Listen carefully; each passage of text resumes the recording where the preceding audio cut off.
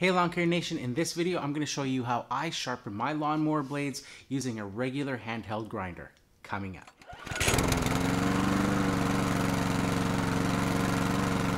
Hey Lawn Care Nation, so in this video I'm going to show you guys how I just take a regular ordinary handheld grinder to sharpen my lawnmower blades. Now of course there's so many different options out there on the different types of machines that you can use to sharpen your lawnmower blades. There's bench grinders, there's dedicated lawnmower blade sharpeners out there that can be pretty costly. Of course the results you get from using a handheld grinder is not going to be the same as using a dedicated lawnmower blade sharpener that's going to give you quick, efficient, and consistent results time after time and get you that proper 30-degree angle that you need each and every time. But that doesn't mean that if you're just starting out or you don't want to put the money into purchasing some of those high dollar items, that you can't get away with just using a standard handheld grinder. So rather than show you just a quick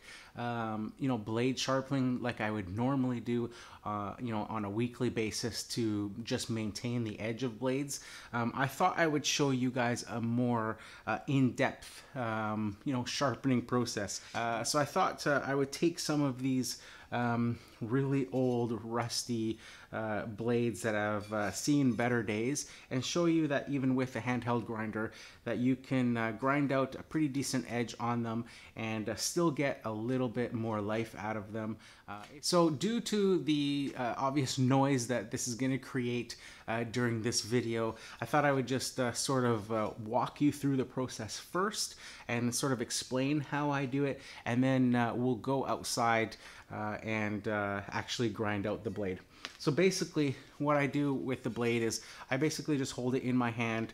I take the handheld grinder in the other hand, and what I want to do is I just work my way from the outside edge in towards the middle, and I try to keep the blade or the grinder surface flat on that angle that's on the blade to start with. So basically I just have the grinder on and I'm working my way towards the center of the blade and just making light passes over and over. If there's some big divots or damaged areas, you may have to dig in a little deeper with the grinder, but basically you're always working and you're trying not to, you want to always keep the grinder moving so that you're not discoloring the metal or creating weak spots by overheating the metal in areas. And you'll notice that with the metal, instead of it being a nice chrome and shiny looking, it'll start to turn purple and dark colored if you're in an area too long, so you don't want that. Also, if there's any big divots from damage to the blade and you want to straighten that out, I would say it's not entirely imperative that you do that. You can get away with a bit of a little bit of a wave on there is not going to hurt it too much, and work it towards the center like I was saying. But if you want to get rid of any divots, then what I do is I'll take the flat end of the grinder there and I'll start just going down along the edge there over and over again until I get past any sort of divot or hole. This, of course, depending on how badly divoted the edge of your blade is, can end up taking a ton of material off. And what you have to remember is that in the end, your blade has to be balanced. So you're going to need to take that same amount of material off of the other end so that the blade is balanced. So like with this one here, I don't know if you guys can see the end there, but you can see that little chunk or divot taken off the end there. So that would require quite a bit of grinding to get that to a flat edge there. And then once that's done and you're happy with that edge, then you start hitting back along and following that 30-degree angle that's on that blade, and you want to start cutting in to that flattened out surface that you laid on the edge there and start putting back a sharp edge on that. In the end, I always hit the back side of it just with 1 or 2 quick little passes, just more to clean off the debris on the edge, and just so that I can see that edge definition a lot clearer. So before we head outside, there's a couple things you're going to need. Obviously, you're going to need your blades. You're going to need your handheld grinder. Of course, you're going to need safety glasses are very important. And you're going to need some sort of hearing protection because working in close proximity, not only the sparks, but also the noise of the grinder can really damage your ears. So you want to make sure you have that as well. Now, as I mentioned, we're going to move outside to do the grinding. Obviously, this creates a lot of sparks and can create a lot of potential fire hazard. So I always go outside around the side of the house there where I've got some brick and concrete that the sparks can fly against without any sort of danger of creating or starting a fire. So just keep that in mind that you want to do this out in the open. Or if you're in the shop, make sure that you have nothing flammable around where those sparks might potentially go and start, a fire. So let's head outside and get to the grinding.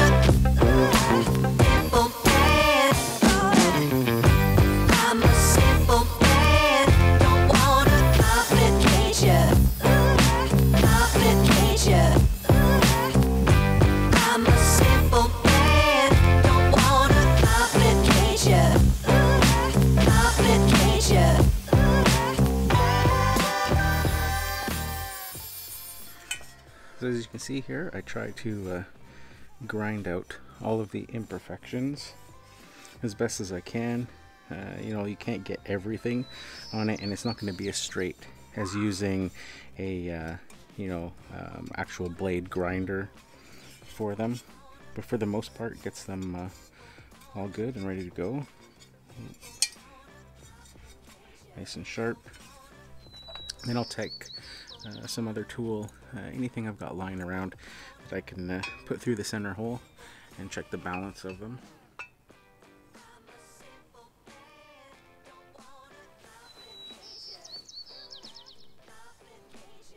So as you can see, not too bad.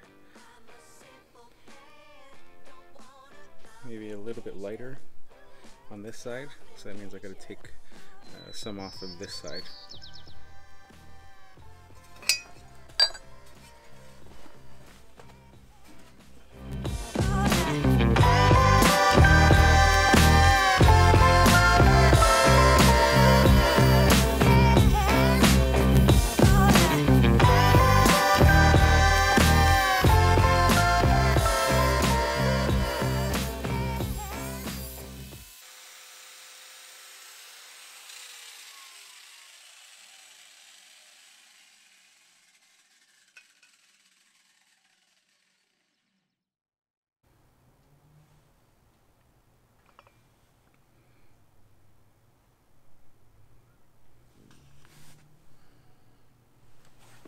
So there you go, that looks like it's fairly balanced.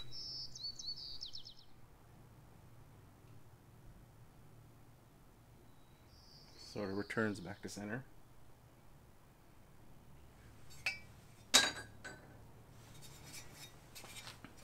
And that one's good to go.